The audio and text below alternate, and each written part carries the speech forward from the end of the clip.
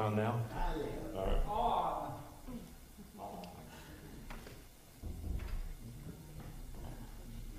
Okay, well, welcome everybody.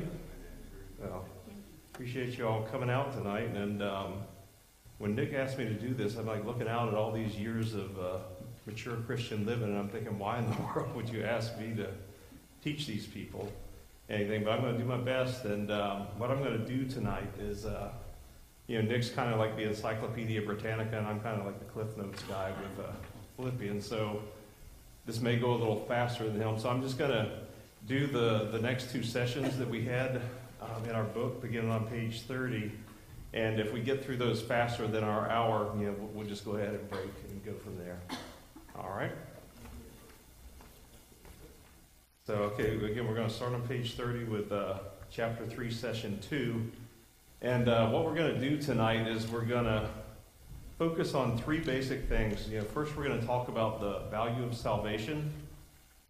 Secondly, we're going to talk about what it takes to become a Christian, kind of like what Craig was talking about this morning. And then we're going to end with some information on living the Christian life. So, value of salvation, becoming a Christian, and living the Christian life. Now, let's take a look at the scripture. The first scripture on that page is Philippians 3, and these are verses 7 through 10. It says, "But whatever was to my profit, I now consider loss for the sake of Christ. What is more, I consider everything a loss compared to the surpassing greatness of knowing Christ, my Lord, for whose sake I have lost all things. I consider them rubbish, that I may gain Christ and be found in him, not having a righteousness of my own that comes from the law, but that which is through faith in Christ, the righteousness that comes from God and is by faith. I want to know Christ and the power of his resurrection and the fellowship of sharing in his sufferings, becoming like him in his death." So in the first verses we're looking at today, Paul's basically saying that, everything that was once near and dear to his heart, it doesn't really mean anything to him anymore. It's not important to him, and he essentially calls it rubbish. And this is kind of, I teach a young adult Sunday school class. This is kind of related to something we're talking about today. We've been working our way through the Sermon on the Mount for a couple months now, and we've gotten to the part where Jesus is talking about how you cannot serve two masters. And when we started talking about this, we got on the topic of dreams you had as a little kid. Can anybody here remember, was there something you dreamed of being when you were a little kid? Too far back. So, in the reverse, there were many things I dreamed would never happen. Yeah. Didn't happen. I think that was just in reverse of things that you dreamed would happen, but I never dreamed.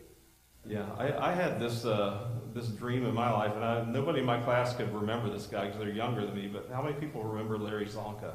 Anybody remember that name? Yeah. So, when I was about my daughter's age, the Miami Dolphins had just won the Super Bowl, and I thought, I want to be Larry Zonka. I want to be a professional football player, be a running back, and, play on Sundays. I mean, that was just, I had that in my head, and Mom and Dad that Christmas before had bought me a Miami Dolphins helmet, gotten me a Larry Zonka jersey, and so I'd be out there. We lived out on a farm. I'd be out there running around, pretending I was running over people and all that kind of stuff. And I just thought, basically, that if I could be like Larry Zonka, that everything in my life would be perfect. But when we get older, when we become adults, our dreams don't really go away, do they? They just change into other things. And, some of us, think, everything would be great if I just had a big savings account. Or, if I had that nice house instead of the one I'm living in now. Or, if I had an office in the church where people really respected me. Or, it could be anything, If that lady would just go out with me and, agree to date me, So, we set our sights on different things, but we're still setting our sights on things. And there's a pastor named Tim Keller, and he wrote this book called Counterfeit Gods. And what he said in Counterfeit Gods is that he gave a fill in the blank. He said, anytime you have something where you say, my life would be complete if I had blank, or, conversely, if you had something where you said, my life just wouldn't be worth living if I didn't have this. He said, what you're doing is actually idolatry. When you think of idols, a lot of people just think back to the golden calf or something like that. But Keller says that anything can be an idol. Anything that you place before God can be an idol in your life. And I think what Jesus was getting at, when he was talking about, you can't serve two masters, is that, you can't have any idols before God. Anything that steps between you and your relationship with God is not a good thing. And what I think Paul is just kind of circling back around to what Paul was saying in the beginning of this, when he says that all the things that he once held as important were worthless to him, I think what he's saying is, he had gotten rid of those idols that he had in his life. He was a pretty important man at his time. Brother Nick has talked about that. He had the best education. He was a very important person in the Jewish, I guess you wouldn't call it church, but in Jewish society. And, after he found Christ, none of that really meant anything to him. So that's kind of like the value. Like he gives us that perspective on the value of salvation. Nothing else is important. And so as we go deeper into this passage, we get to the main topics of knowing and growing, and that is, what it takes to become a Christian, and also what it means to live a life that's devoted to Christ and to become more like him. We can see in verse 9 what it means to know Christ when Paul says, and be found in him, not having a righteousness of my own that comes from the law, but that which is through faith in Christ, the righteousness that comes from God and is by faith. And we all like to think we do our fair share of the work, don't we? Everybody wants to think they're doing their fair share, even if they may not be doing it. And, even in terms of, our relationship with God, a lot of times people want to think that they're somehow justifying themselves. And,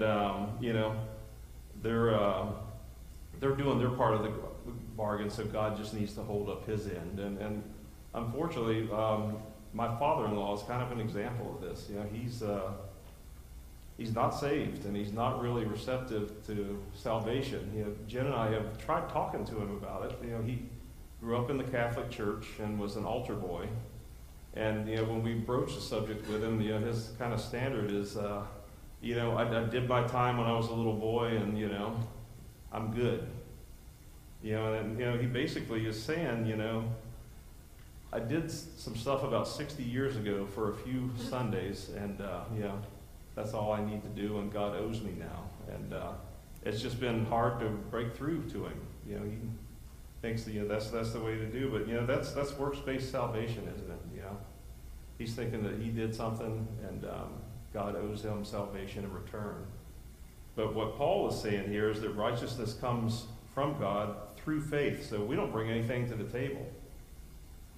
And if you look at Romans chapter 4, this is verses 1 through 8. He actually goes into a deeper explanation of this. He's talking about Abraham here, but he says, what then shall we say that Abraham, our forefather according to the flesh, discovered in this matter? If in fact Abraham was justified by works, he had something to boast about, but not before God. What does Scripture say? Abraham believed in God, and it was credited to him as righteousness. Now to the one who works, wages are not credited as a gift, but as an obligation. However, to the one who does not work, but trusts God, who justifies the ungodly, their faith is credited to them as righteousness. David says the same thing when he speaks of the blessedness of the one to whom God credits righteousness apart from works. Blessed are those whose transgressions are forgiven, whose sins are covered. Blessed is the one whose sin the Lord will never count against them. So, we receive our not guilty verdict not because of something we did, but because of something God did for us. So, we've got nothing to brag about and everything to be thankful for.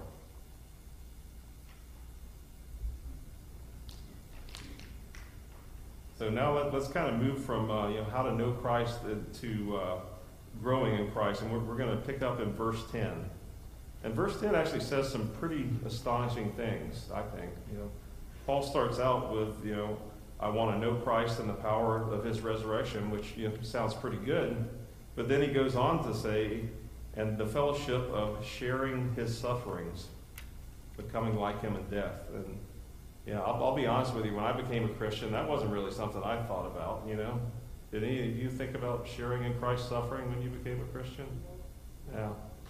I mean, it's just, I was very thankful for what I've received, but I hadn't really thought the whole thing through. I was happy for my conversion, but, it wasn't until years later when I figured out that, suffering fitted into the equation. I remember when I was in graduate school and, sitting around with a bunch of people, and it was just amazing to me, like how many non-Christians there are, when I was in college. And it was not just non-Christians, but it was quite a few people who were, pretty openly hostile to Christianity. And, that was kind of when I started figuring out what Jesus meant when he was saying that. And that's, of course, just a mild taste of what people in other countries like the Sudan have to deal with, to live for Christ. And, Paul talks more about this in Romans 12:1, where he says, "Therefore I urge you, brothers and sisters, in view of God's mercy, to offer your bodies as a living sacrifice, holy and pleasing to God. This is your true and proper worship." So, Paul is saying we have to be willing to suffer. Offer yourselves as sacrifices. And, so we have to be willing, but, why would Paul want to share in Christ's suffering, do you think?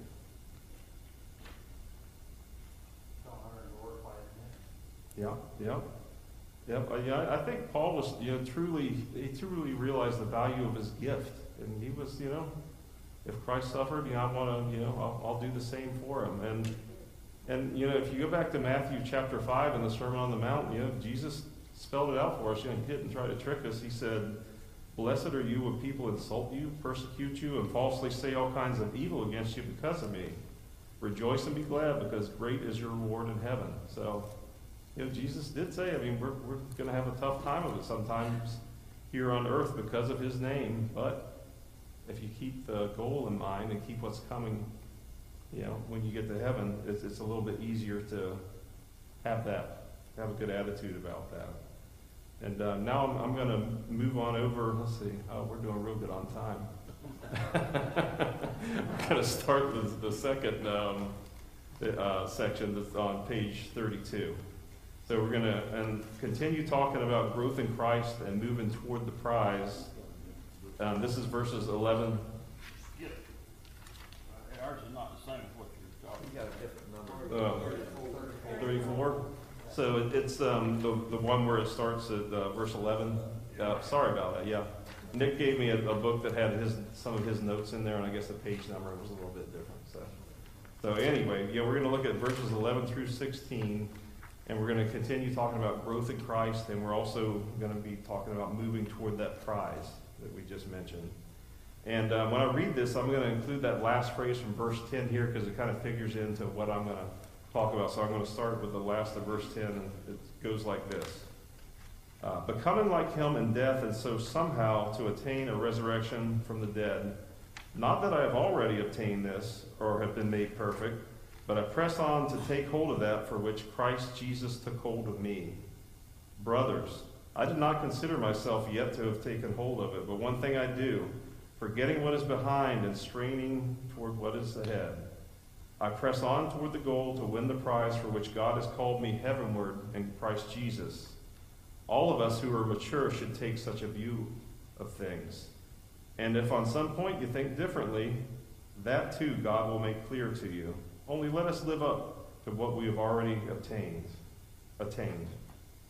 So in verses 10 and 11, we're starting to learn how to be more like Christ. So, how do we become more like Christ?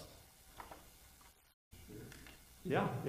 And Paul is saying here, we basically live a resurrected life, And if you think about the example of Christ, he died and rose from the dead so we could have life. And think about us as Christians. Paul is saying we're supposed to die to self here, right?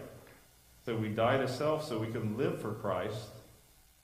And if you do that, then similar to Christ, our resurrected lives can help bring others to salvation the same way he's bringing us to salvation. So it's kind of a circle. Man, we're obviously less than Christ, but we're following his example and doing what he did.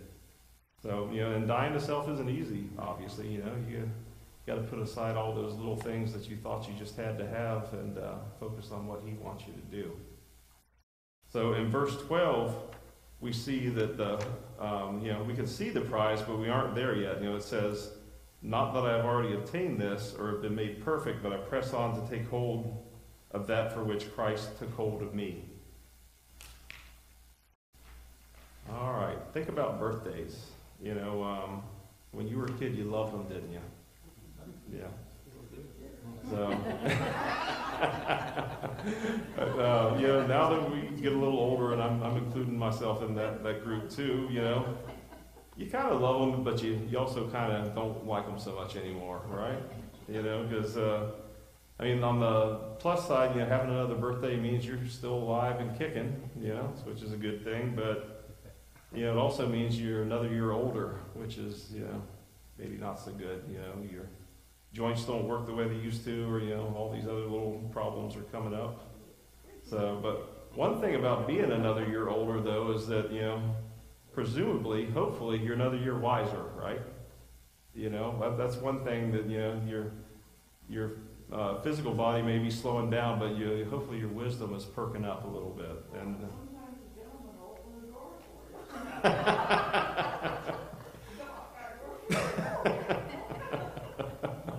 that's right. So there are good things about it, right? So, but with God, His plan for us, as we grow older as Christians, is He wants us to continue growing spiritually through our Christian lives, right? We're not supposed to be standing still. We're supposed to be progressing. And we talked about sanctification in Sunday school, that process. And we said, if you take like an EKG, looks like this. If you kind of tilt it upward, that's what sanctification looks like. You got your ups and downs, but the trend is going upward, and that's what God wants us to do.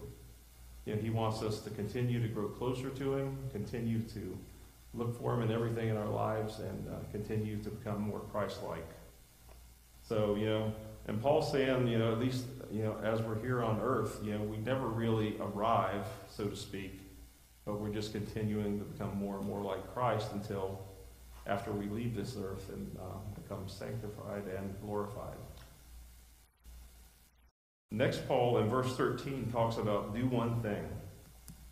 He says, "Brothers, I do not consider myself yet to have taken hold of it, but one thing I do, forgetting what is behind and straining toward what is ahead." So Paul is talking about getting to the prize here, and he gives two pieces of instruction to these folks. He says, number one, forget the past, and number two, strain toward what's ahead. Now, Nick actually put this question in his notes, and I thought it was a really good one. He said, why do we need to forget the past? We can't change it if we keep dwelling on that and never go forward. Yeah, I think that's it. It's there's actually one way of forgetting the past. I think there's two things here. I'm getting a little ahead of myself, but one is in your past, people have done things to you that have caused hurt in your life. That's true for almost everybody. Now, once you become a Christian, if you're still holding on to these grudges from your past, isn't that going to hurt your witness? Isn't that going to keep you from being everything God wants you to be? So that's one thing.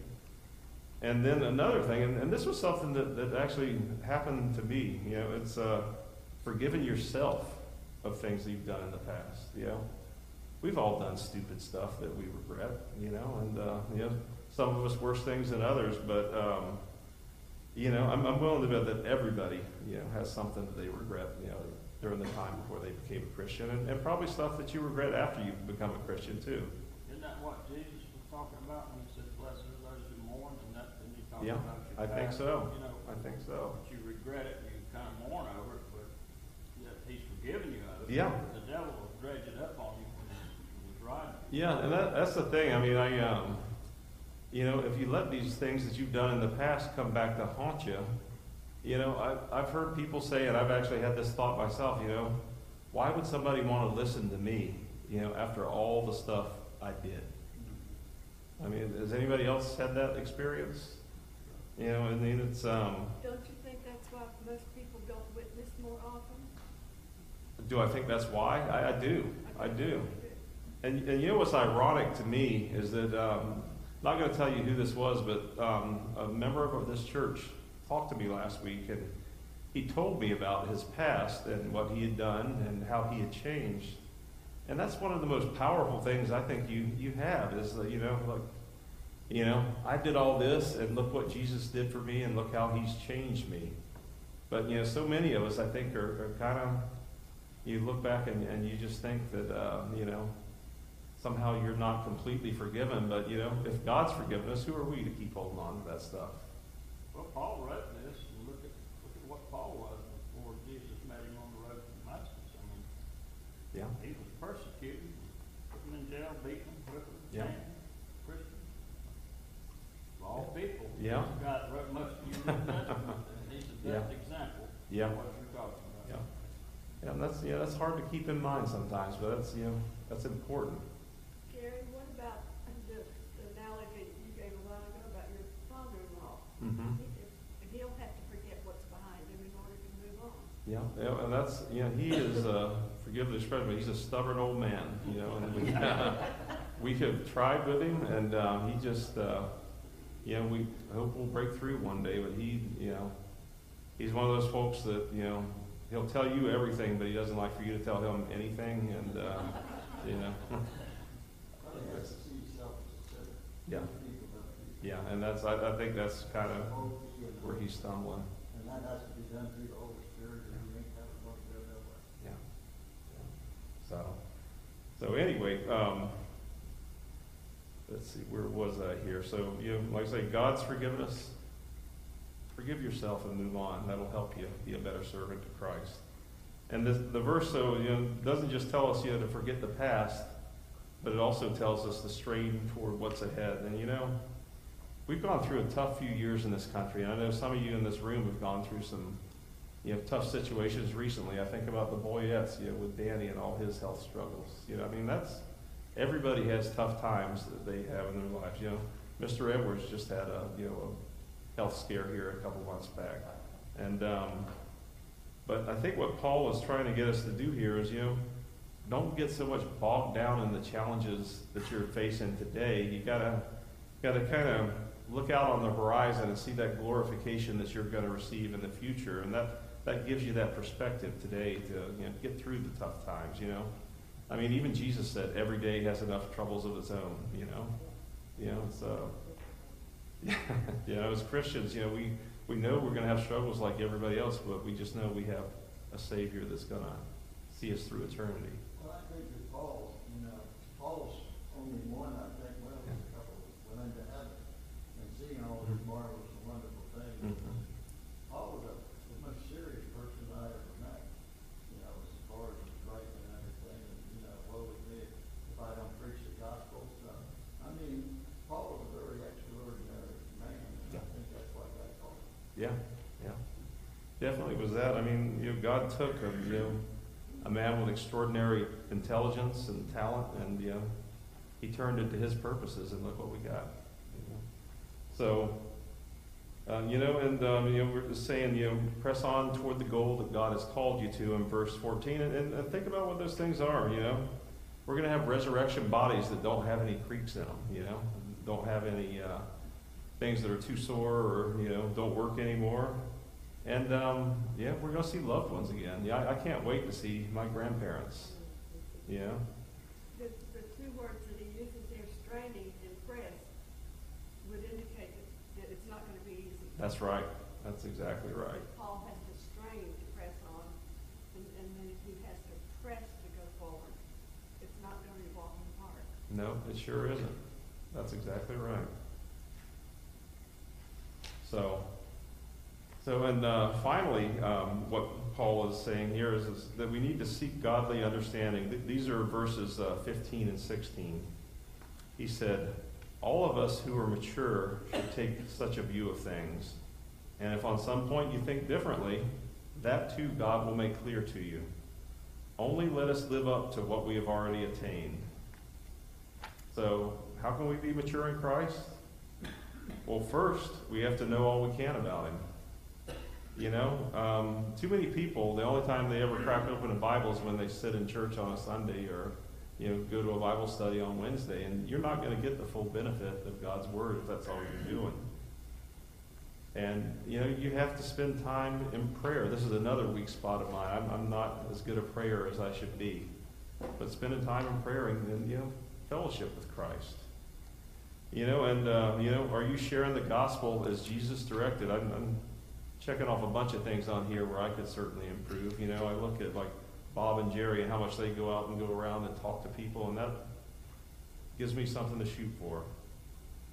And, you know, you also, you know, want to let other people see Jesus in your life. You know, you ever heard that question, if you were accused of being a Christian, would there be enough evidence to convict you? You know, people need to see that in you. You know, sometimes, you know, I think we have the tendency as Christians to let people see the Pharisee in us instead of seeing the Christ in us, and that repels people. But, you know, if you think of the example of Jesus' life, you know, who were the people that flocked to him? You know, it was the people that were kind of, you consider, you know, the dregs and losers of society, you know, the people who, you know, tax collectors who nobody wanted to talk to, or, you know, the poor people. You know, I mean, all these people were attracted to him, so obviously he was doing something different. I think you're valid in that. Am I back on? All right, so, you know, obviously Jesus was doing something different than a lot of Christians are doing today, and I don't think this is something people do on purpose, you know, but I do think we need to kind of take a step back from time to time and say, am I putting my best foot forward where I'm, you know, telling the truth, but also doing so in a humble and attractive way. And Paul also talks in verse 15, you know, about Christians disagreeing, you know, and it says as Christians we should be open to God's correction. And, you know, kind of another way of saying it is, you know, I'm back on again. Don't let your pride be your guide. You know, instead, let the Holy Spirit guide you. You know, remember what Paul was doing here. He was kind of settling a little squabble in the church. And it sounds like, you know, there were some people, you know, one person held this opinion and another held this opinion. And he's telling them, you know, hey, let God figure that out for you. So, you know, what do? You know, you listen to the Holy Spirit. You know, you study God's Word the best you can. And you pray for understanding and peace. And, you know, I think every church and every Christian, you know, there's going to be some conflict that arises in your life, and you just have to take not a dogmatic approach to things that I'm right and, you know, you guys need to change. Yes, sir? Gary, sometimes you have to agree to disagree, That's right. and let the little things that get in the way, don't let them keep you from your focus. Because that's one of the devil's greatest strategies, is to divert you from what you know is the right way to go, and cause you to struggle and fall. And yet, if you don't let that bother you that much, and you pray for yourself and you pray for the fellow that you're disagreeing with, and you go on and work together on those things that you can, that's the thing I think we have to look at in our lives. Yep, that's something we have to remind ourselves over and over again, too, you know. Jim has told us in Sunday school many times about plowing down the field, and you come upon a big rock, and you can't go over it or under it, so you just plow around it and keep going. That's right. Sometimes it's a lot easier to go around than try to go through it. So, but anyway, let's see what else I had here. I just had a couple other things. The last thing Paul tells us is to live up to what we have already attained. So, you know, again, you know, he was kind of settling a little disagreement here, but he's just reminding them, you know, Christ has given us a wonderful gift, hasn't he? I mean, there's no two ways about that. And if our goal is to become more Christ-like, you know, we've got to set some of these things aside, you know. You got to ask yourself, is what I'm doing here today moving me closer to that goal, or is it backing me farther away from it? And Paul's telling them, remember what you got here. You don't want to mess up your witness. You don't want to mess up your church. You don't want to mess up your fellowship. Do what's right and make peace.